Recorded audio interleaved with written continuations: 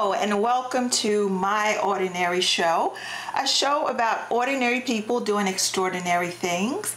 I'm your host, Cheryl Brown, and we have a guest co-host, Philip, is with us today. Ordinary to Extraordinary, My Ordinary Show is about ordinary people doing extraordinary things because heroes are not just necessarily on television, they are right next door, our heroes and mentors. We are so glad you have joined us today. We have a fabulous show for you, and our guests are what make it so. The artisan, John Nelson, is with us, along with the artist, videographer, Jeffrey Pike, will share with us fun footage and facts about the wonderful worlds of woodcrafts and woodworking. I'm sure we will get an education on the correct terminology. So without further ado, let's start with Jeffrey to tell us a little bit about yourself and introduce yourself to our audience. Well, I'm an artist who lives in Arlington, Massachusetts. I am a videographer, a photographer, a graphic designer. I dance professionally. I sing. I just like being creative in many ways. And what this particular project with John is, I love telling people's stories and finding out the right way to relate who people are and what makes them passionate about life. So we have a lot in common. Yes. That aligns with this show about ordinary people doing extraordinary things. I love the scene, the backstory. The stories are so great, it's just getting someone comfortable to reveal that story. Exactly. And a lot of people are modest. They feel like they don't have something exciting to share or significant to share, but everybody has a story. So true. Yes. Thank you, Jeffrey. And now we'll hear a little bit from John Nelson, the artisan. Tell us a little bit about yourself. Well, you have the term extraordinary in the title of this program, and I consider myself extraordinarily lucky to be here. Number one, to be alive. I'm 88. Okay. Beautiful. And a chance to make this video, and now to share it in this way. So yeah, this is an extraordinary experience for me. Excellent. Well, we'll start hearing from you, and we're going to start with a little background. There's something about your history, your family heritage, that share with us, please. Again, I feel I'm extraordinarily lucky. I've arrived at this age. I still have a fair number of my faculties. I haven't lost everything yet. The candle is getting shorter, but I still have memories of my childhood and my grandparents, and I've been looking backwards, thinking where I came from, who I became, and as I muse about this, I then think I would like to pass some of my thoughts and a little bit of my history on to the youngsters that will never really know me. For instance, we have an image here of my father's father, W.T. Nelson. He died before I was born, so he's a grandfather I never had a chance to know.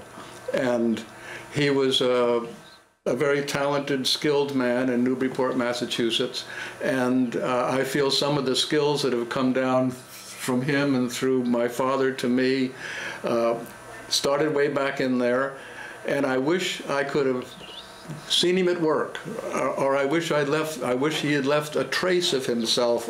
We have one dollhouse he made, the history of the fact that he ran a tailor and furrier shop, but very little else. Later on I'll show you one other image of him. But so here I am. I've got the opportunity to not pull the same trick. I'm not going to die yet. I'm going to leave some traces, and so Jeffrey, with his brilliant videography and directorship and editorship, has helped me put together a story about myself.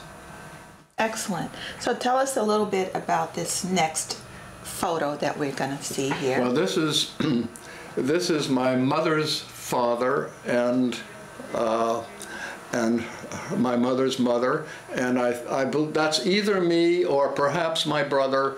I suspect it's me. Okay. But I'm not positive. We're not easy to identify at that age. So Scott Graves was born in 1850, and so he dangled me on his knee. He probably threw balls to me. Now, from 1850 to 2016 is what, 168 years? There's my great-grandchild. It's incorrect, it says grandchild. He is Carl, and he's my great-grandchild. Okay. He has every opportunity to live into the 22nd century. That will make a span of about 250 years that I feel I'm in the middle of. And so it was this historic, this dawning notion on me that here I am in the midst of this generational movement, and therefore me wanting to pull together a story and transmit it. Excellent. Excellent. In the next photo, it's going to talk a little bit about your work that you do currently, and I see that you bought a sample to share. Yeah. Would you like to go to the photo first or share with... I'll share. Why don't I share this first? But do you want to talk about the antiques that inspired you? Maybe I should start there. Yeah, I think because that's really the core of growing up with antiques. This is the guy that's really kept me in line. I would be totally lost without him, because he's been able to keep me going in the proper kind of sequence, and he's right. So I want to talk about the fact that I'm an antique. I grew up with antiques. My parents were antiquers. My father was a scientist, my mother was a housewife. They both started collecting antiques, and we lived in antique homes. For a while I lived in a pre-revolutionary house on Princeton, New Jersey, that was on the edge of the Princeton battlefield. And so antiques, antiques, antiques. And so I developed the same love for old things that they had, and now as a craftsman, which is what I consider myself to be, an artisan craftsman, I've gotten to appreciate more and more the skill with which those folks made furniture 200 years ago. You'll see me later on working with power tools and the ease with which I can make a simple piece of wood. Those guys back then, how they did it. I've seen them. I mean, I've seen examples of it at Williamsburg and so on. The handwork. So it's become part of me that I have wanted to create and make things possibly as beautiful as they used to. I've always loved to play with wood. I can't keep my hands off of wood. I call myself, in the video, what you'll see later on, I call myself a bit of a druid, totally enamored with wood. This is a fairly recent piece. This I just made, So is that cherry or mahogany? This is a very special mahogany. I don't know how it'll show. That comes from a very special tree that grew up in South America. I've had samples of bits of it for about 30 years, and I use it very carefully and usually with just small projects like this. So my new discovery this year is that I can make five-sided figures, and so that's what I'm doing with fancy joints. And then, lo and behold, I think I've already said I like to play. Actually, working with wood for me is play. I've never grown up in this part of my life I'm still just a child growing, and so I make childish things.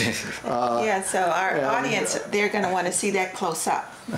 So there are boxes within boxes, so Yes, you have yes. a surprise within a surprise within Yes, oh my yes. God. Actually, I gave one as a gift last Christmas, and there were 10 boxes inside of Wow. each other, and when the person unwrapped it, I said, the boxes aren't the gift, they're just the container. The gift was a tiny little sliver of wood that said love, and that was the gift. Excellent. So- and John, I think we had a caller, but can we take a call? You feel like taking a call? Sure. Okay. Hello, welcome to My Ordinary Show. Hello, how are you? Oh, we're doing great. Good. I want to tell him I'm antique. Can he do me over? Oh, I think that's another show. I think that's another show. But thank you for calling, though, okay? Thank you. All righty. Speaking of antiques, Which you're not. okay, what makes an antique? Like the person, okay, you could get an old tree, right? Mm-hmm. Use old tools. Would that, and you make it in 2016, would that make it an antique still, or? No, sir. What if somebody that's It 88? has to be older than me. Oh. Or most antiques are considered at least 100 years old Oh, okay. Oh, after being made. after being Oh, made. okay, Yes. okay. So, right. And later on, you'll see images of furniture that is indeed 200, 250 years old, and so perhaps I'm making the antiques of the future. I don't know. I hope What's the oldest thing that you've kept, that you've made? that I've made. Yeah. Oh boy. Is it the coffee table? In my, I can't answer that question very accurately because I don't really remember, but certainly Jeffrey has, he's been in my home and made many pictures of me there. We have hundreds of pictures of me. And in our living room there's a coffee table, which I made when I was in the military service in the 1950s. Okay. And so that's coming on about 60 years now, I think, if I do the math right. So it's not antique yet, but if people keep on battering it the way they have been, and it doesn't fall apart, and I don't think it will because it's way overbuilt. It's built like something, and it may become an antique. One last question. I'm sorry. Do you ever sign your woodwork or initial it like with a chisel or anything? You're right on. Okay. Let's get a close-up of that. Let's see, let the audience see.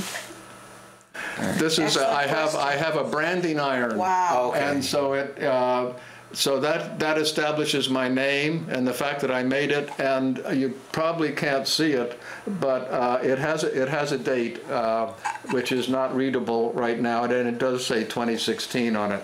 So yes, if I think it's at all worthwhile, I put my name on it. Okay. All right. Well, this is certainly fascinating, but before our time gets away from us, Jeffrey had a question of a fascinating story that we want to hear about, and we're going to play some pictures, photos in the background. And can you tell the story, Jeffrey? So, John, you like making boxes now, and you brought some. Yep.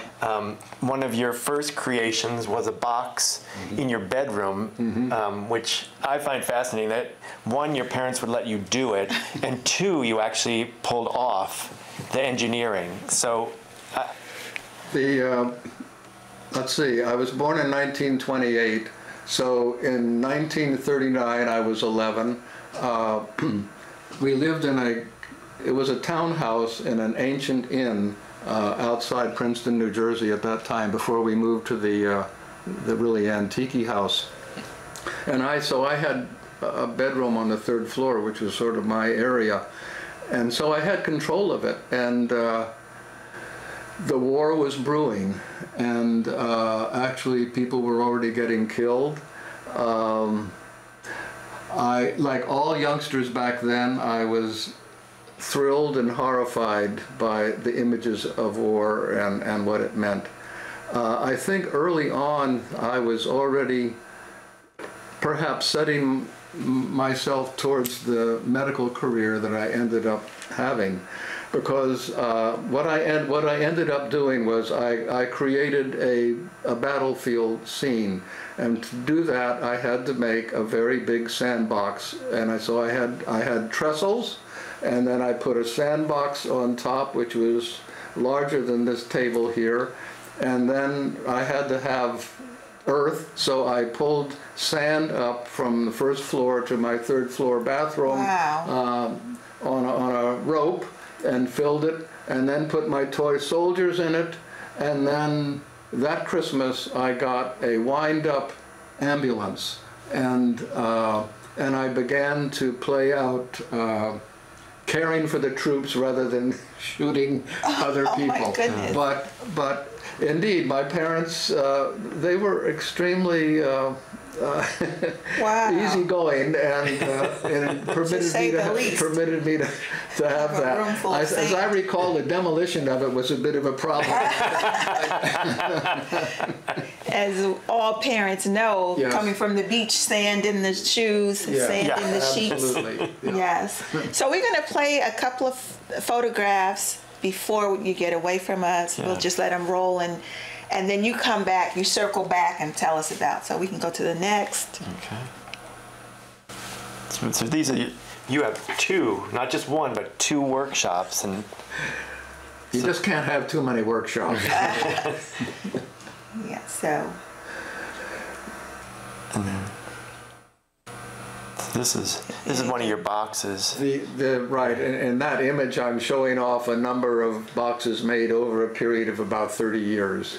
That particular one was not in, that's round, because and my wife points out to me, John, you do too many angles, do some different things. So from time to time I turn out a round one or an oval one. And I think you've gone from different mediums. I think you said mahogany period, cherry period, and Yes. maple. Yes. Which one is this? Which era is this? That's cherry? I think that's cherry on top. I started okay. with mahogany. I'm over a 50-year period. Mahogany, walnut, and cherry are really the three primary ones, and I'm heavily into cherry now. We have a place in New Hampshire, and I harvest cherry from our trees. Some of this is cherry, and it came from off of our land. We've harvested 2 cherry trees. I've had the logs taken to a sawyer and made into thick, ugly planks, and then I processed them in my shop. There was an image there a while ago of me working with one of the pieces of wood. Are the woods, the coloring, the varnish, or is like mahogany darker and cherry lighter? This is extraordinary. This is extraordinary. It has very deep color already, but I use a natural sort of finish on the bottom, and then it has a varnish because it needs to sort of reflect light. You can see there are plenty of light in here. Yeah, I can do a close up. So. I've been working on varnishes or finishes all my woodworking life, and I'm almost beginning to get the hang of it. I'm never going to be perfect. Outstanding work. Can I ask a question? Oh, sure. Do you finish one project before you start another, or do you let one sit back before and then you start another one to go back, and how does that work? That oval one that I just showed, the oval box, that I had made, I'd cut out a circle, and it sat on my workbench for a year. I didn't know what to do with it. It sat there, and so I did lots of other things, and then finally, aha. Oh, okay. And one of them, like this one, even took 18 years, or which No, this project one, were you talking about? No, this one took 10 years. Oh, Oh, just 10 years. Just 10 years. Oh, okay. The America, I grew that up from plans that were for ship half that size. So I had to do a lot of enlarging, and most everything on that is made by me. And my wife wouldn't help me on this one. I had to learn how to sew the sails. So it was good for me to learn. And I've had to pick up all kinds of skills as I've gone along. Metalworking, woodworking, fabric, painting, finishing. It's pretty rich stuff. It's fascinating. It's fascinating. So these are really important because this is your life now. Okay. Very important. Yeah, tell us about this. I went to a magnificent exhibit at the Peabody Essex Museum of Joseph Cornell's boxes. He was a mid-20th century artist that wasn't really that well recognized except within sort of artistic circles. And he made assemblages which were magnificently poetic and mysterious on subjects I really can't even put into words here. But it just totally blew me away. And so I decided I could do it too. And his never looked like anything like this. Mine are not, they don't have much magic in them. His really are mysterious. Mine are sort of in your face creations. But what they show is the pleasure I have in my imagination. And for a guy that is basically sort of concrete about a lot of things, I do have a head of imaginary ideas. They often come to me as I wake up from a nap or something, and I'll suddenly, or that's how I solve a problem. I'm working on a box, an assemblage box now, and I got stuck, and I didn't know where I was going with it, and I'm pondering about it, and I woke up the other day and began to have the solution. So a lot of it goes on unconsciously. Yeah. It's weird. Seriously. So there's, sorry. I was going to just ask, what's the most you've done with one piece of wood? Like how many different layers? How many different, like what did you create out of one piece of wood without breaking it apart? Oh. Gluing it together? Well, okay. Probably, it's probably wood turning. I've turned bowls. Okay. Wow. So we don't actually have any images of them here, but I've turned bowls this diameter out of a single piece of wood. Wow. In several instances out of my own cherry. The wood has to be very dry and stable. It's wonderful to turn wood when it's wet, but then you take the bowl off and it begins to dry and it goes cracks and changes. So it's tricky, but that's the answer to your question. Wow. Okay. All right. So, John, one of the things that I find interesting in your life story is that you had a very accomplished professional life, and woodworking has nothing to do with that professional life, and you found woodworking as a solution to something. Thank you. That puts me on the track of wanting to say this sort of narcissistic performance of me talking about me, only covers 1/3 of me, because I have a rich family life. I've had it for all my life.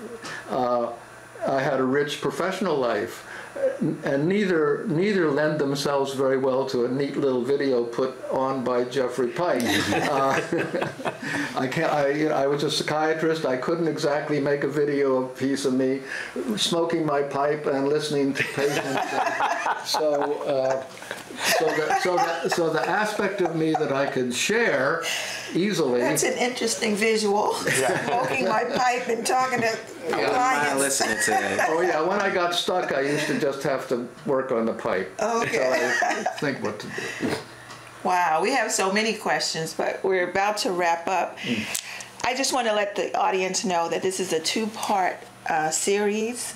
Next week, we're going to show more with John Nelson. I wanted him to be able to express himself freely.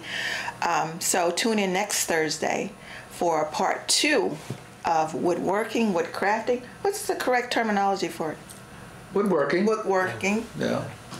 And we want to take a moment to thank Boomerang on Central Avenue for lending us these pieces of wood art. They're actually made of wood, and I was trying to impress John. It's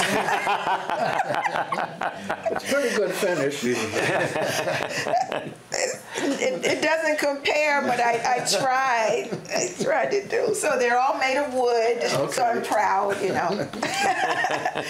But tune in next time and tell a friend, or watch again on myordinaryshow.com. You can watch it online. It'll be available tomorrow. That's myordinaryshow.com. And we have a couple of more seconds. Did anybody want to ask anything else? Can you make a ring out of wood? Yes. Have you? No. Would you? You want a wooden ring? I kind of do. I'll see what I can do. I was going to ask if he made his own wooden pipes. Oh. No, I did not. I mean, this is fascinating stuff. So I know the audience is not going to want to miss next Thursday when they're going to show you actually making things in your workshop live, produced by the fabulous Jeffrey Pike, the artist, videographer, not to be